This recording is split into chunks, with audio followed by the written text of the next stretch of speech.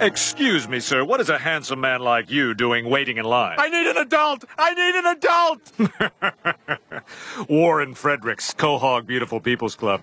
Come on in front. But all those people were in front of me. You haven't been beautiful very long, have you?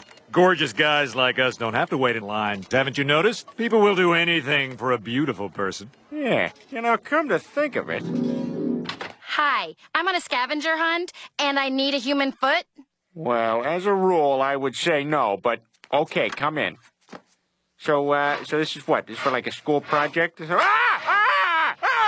Raoul, please take this handsome gentleman's bags to his car. Thank you.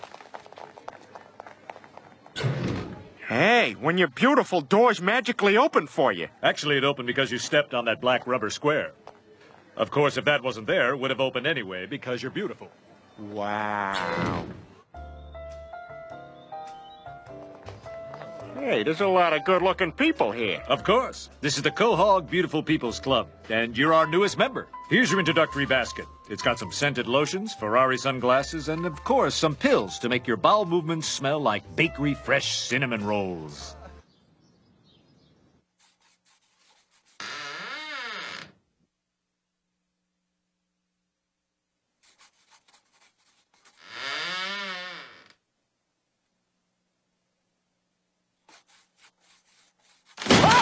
Damn it!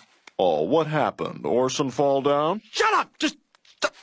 I don't want to hit it. Well, serves you right. You spent all that time trying to make Chris jealous, and now you have an eating disorder. Just help me up. Well, you know I would, but my doctor advised me against heavy lifting. Oh, ha-de-ha-ha.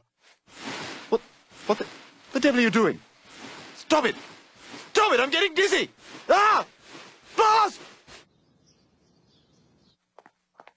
Peter, did you paste a new picture of yourself on our wedding portrait? Yeah, I think it looks better. You pasted it over me. Yeah, I think it looks better. Have you lost your mind? Well, somebody's jealous. Peter, have you forgotten about Chris? He needs you to help him exercise. Yeah, he finally figured out how to catch the Twinkie. Ha! I'm turning you into poo. Well, I'm going down to the Beautiful People's Club. Guess I can take him with me. Hell, seeing us all in one place might give him something to shoot for. The Beautiful People's Club? How come I never heard of that? Lois, I can't say anymore. I'm probably already in trouble for mentioning it to a, well, we call you normies.